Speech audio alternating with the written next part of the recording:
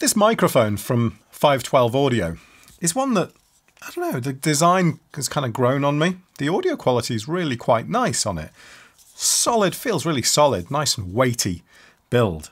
But it's got that very strange problem that when you handle it, it makes a sort of tone. You just sort of gently tap it and it makes a tone, which is very odd for a microphone to do. I mean, to have resonant frequencies within the body itself that create an actual tone, which happens to be in the key of E. I think it's the E key. I just went through the piano and had a look to see which key it was. Anyway, I thought maybe if we had a look inside the mic, maybe we can just see something that might be causing it, or whether it is just the body itself, or why, or just any possible reason why this might be making a noise like that. Anyway, let's have a look inside and see whether or not we can find anything. This might not be the way to get into a mic like this. I really don't know. I'm not too worried at this stage. So it's just an Allen key here on the bottom to open this up. I don't know if this is unscrewing the whole lot or whether it's just... Unfortunately, I have a tendency... I see people take things apart on YouTube, and I sort of think it is amazing how they get them back together again. I've seen just, someone who isn't an expert, like someone like Techmoan, he's not an expert in like electronics and stuff, but he takes stuff apart and manages to get it all back together. It's something that I've never been able to do. I've unfortunately ruined many things by taking it apart. Gosh, even just that piece weighs quite a lot. Good. Okay, so the whole body comes off like that. Okay, it's a good job I'm videoing this, right, isn't it? Because then, so that I assume, so that just slips in there like that. Don't know why. Why has it got those in? No idea why it has those, but there we go. There's the aluminium body. You can see where it's spray painted on the inside there. I'm afraid I'm just going to have to sniff this. Smells like an electronics project kit. So is it this? Is this itself? It does it. I'm telling you what, I'm going to plug it in like this because I want to see whether or not it still makes the noise without the body fitted. So let's just have a listen. Whoa, God, it picks up some noise. I'm going to have to just turn this down. Ooh, God, that picks up some hum.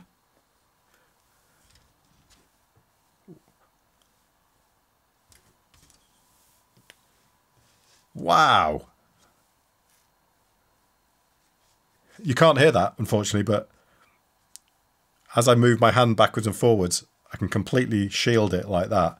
But that's an unbelievable amount.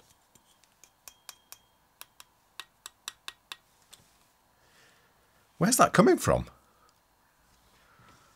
It seems to be coming from the camera, I think. God, that's unbelievable. So what I'm doing here is I'm just tapping it in various places to see. See, it doesn't make the noise. It doesn't have that. Does it? Maybe it does still a little bit, yeah, but it's unusable like that because that's horrendous noise coming in on it. Wow. I must admit, I wouldn't have thought that it would pick up so much noise without the body attached. Obviously, the body might be a necessary part for shielding, but I didn't think it would be quite that essential. But let's have a look at the mic anyway. So there's one side of the board. Nothing particularly interesting on there, I wouldn't have thought. But again, I say, if you know more about how microphones are constructed and made, you might want to come back to me with something telling me about whether that looks okay or not. And let's have a look at the other side of the board. There's the other side of the board. Now, my problem is, of course, I know what the parts, I know what the bits are, some of them, but I don't know what they do, so no help at all. All I can say is that that looks like it could adjust the gain on something, because as for what, I don't know. This is a lesson in how to destroy a £200 microphone. Does this fit?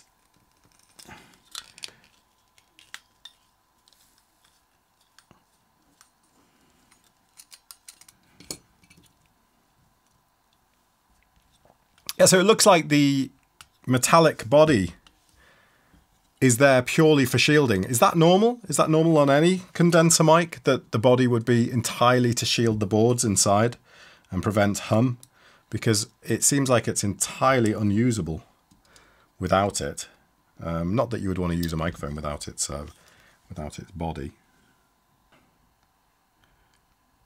Last one out. I don't want to wreck this microphone.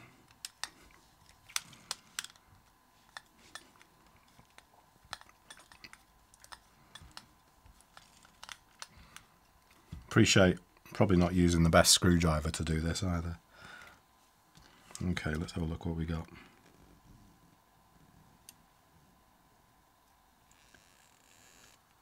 Is that going to come out?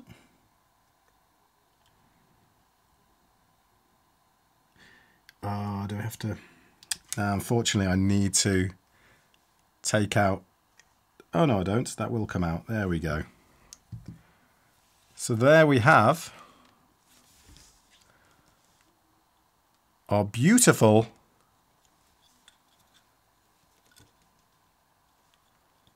microphone. Isn't it amazing that that's what it is that picks up your voice? I hope it's more use to you than it is to me looking at this, but all I can say is that it does appear that it is the body itself.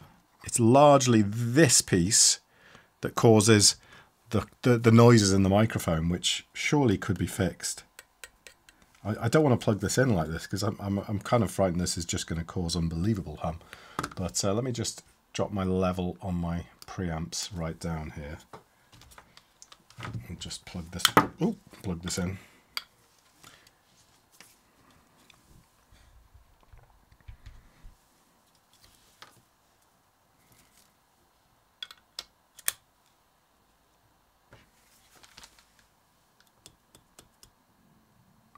Wow. That's really, that's extreme.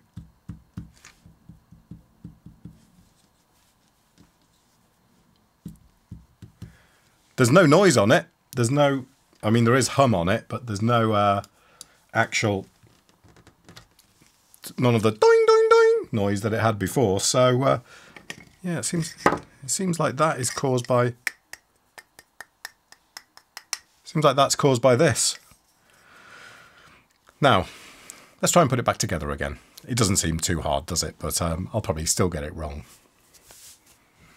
Oh, interesting. You can see on the inside here, if you look at that there, you can see there's also, so as well as having, you've got this shield here, you've got the mesh, kind of a very random sort of mesh there on the outside, but you've also got another shield as well. So it's actually protected by a couple of different levels of mesh, if you like, and it still suffers, you know, still suffers with plosives. So that's why you need, obviously, to fit that in front, which is, again, another double layer, plastic and metal. But, yeah, so it's interesting to see what they've actually done there on the inside to protect. But all this, it's solid stuff. It's seems nicely made. So let's get it back together.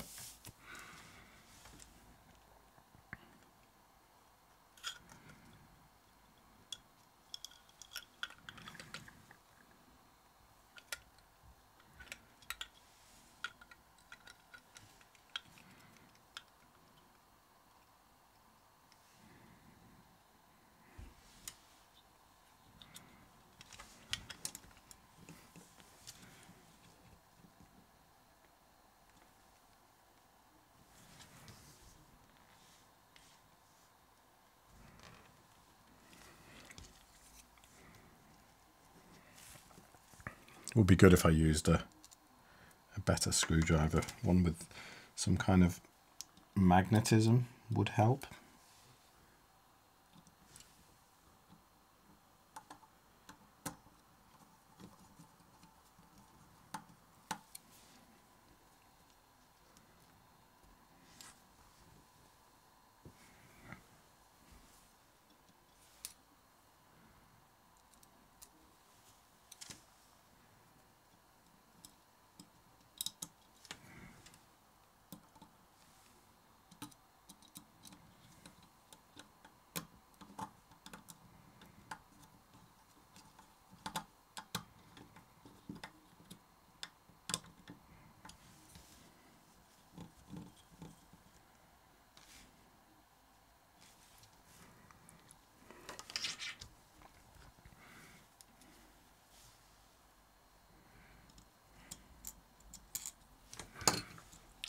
I've seen people take watches apart. There's a channel I watch on YouTube, what Wristwatch Revival it's called, I think.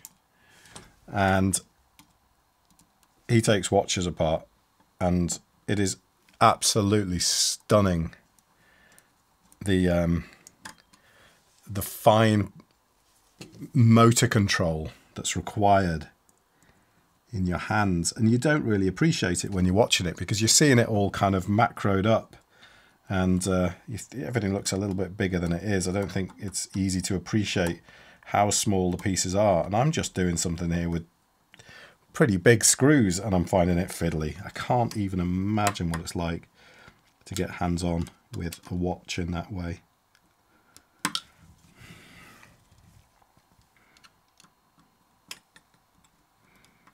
Though I must admit, I would like to try. Just not mine.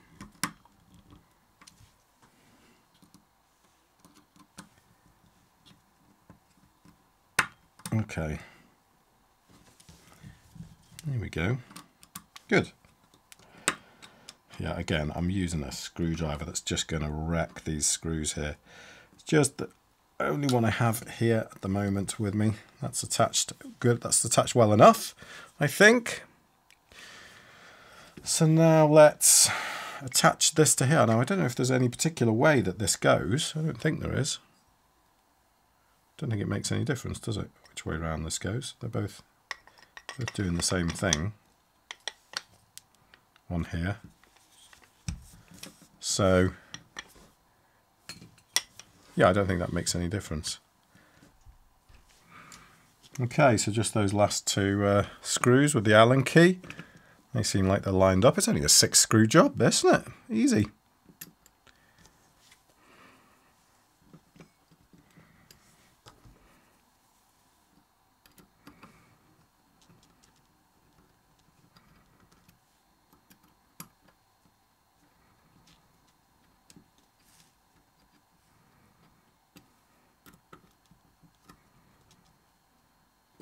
Okay. Quick tighten.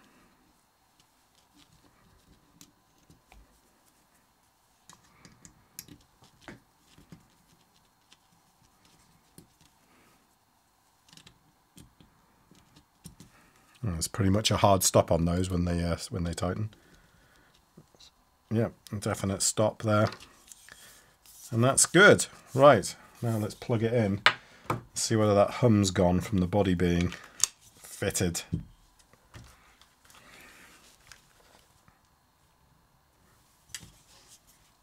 Toot. Oh, it's got no gain on that. Let's bring some gain up. Yep, that's all fine now. That's working fine. Where's it picking the hum up from? See? Don't know, but it does seem to be fairly susceptible, this microphone, to yep. Yeah, it's working okay. Good. So there we are. A look inside the 512 audio Skylight microphone, just to see what causes this little tapping noise, when the kind of tone when you tap the body of the microphone, and it does appear to be the body itself, not something on the inside that's just been kind of left to vibrate or resonate or whatever you want to call it. because it doesn't seem to do it without the body. But unfortunately, the body is most definitely needed for shielding, as when I took it off there, the hum on the mic was just unbelievable. Anyway, hope you enjoyed this little video. I will speak to you soon.